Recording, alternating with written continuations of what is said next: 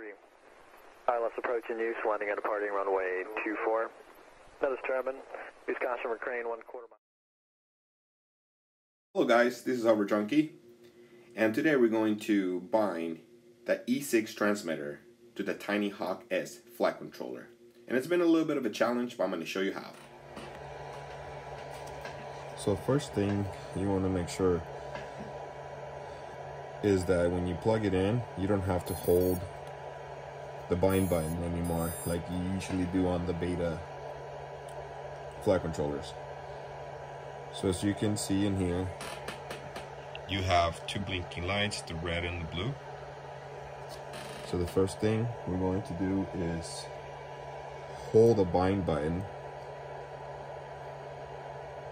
for 2 seconds until the blue becomes a solid blue light. Okay, as you can see already, stop blinking. We're gonna go ahead and take a look in here. There's only one blinking light, which is the red. We're gonna go ahead and turn this on. I'm gonna leave it right there so you can see the blue.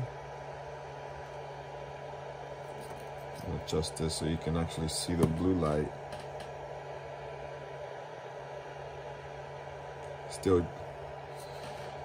Still solid. Okay, right there. Let me grab something. Sponges right here. Okay, now you can see it. Now in here, you're gonna see a green light.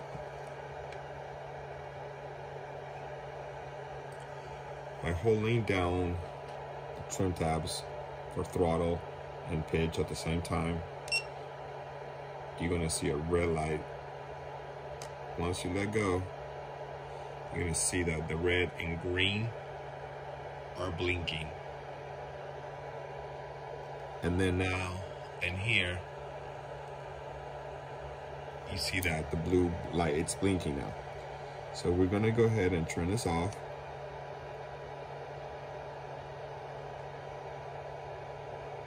And then I wanna turn it back on. You see that the blue light, it's solid again. So that's bound. The next thing we're gonna do, I'm gonna go ahead and unplug this because we no longer need it.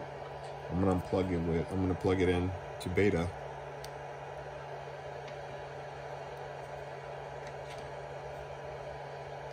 Now in beta, when you download this, perfect. Now we have quietness. Starting battery packs for tomorrow. So now, once you replace that flight controller, it's going to come in. It's going to come with on this.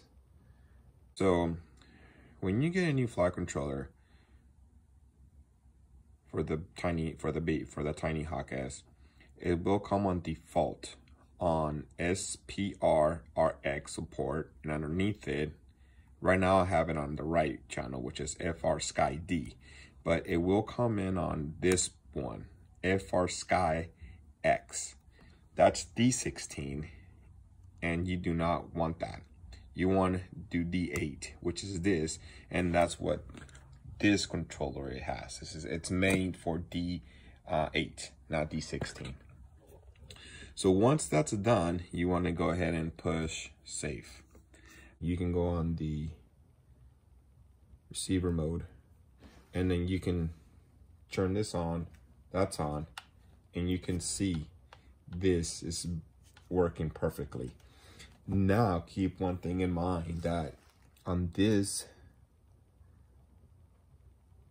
software that I have, it is the 4.0.0.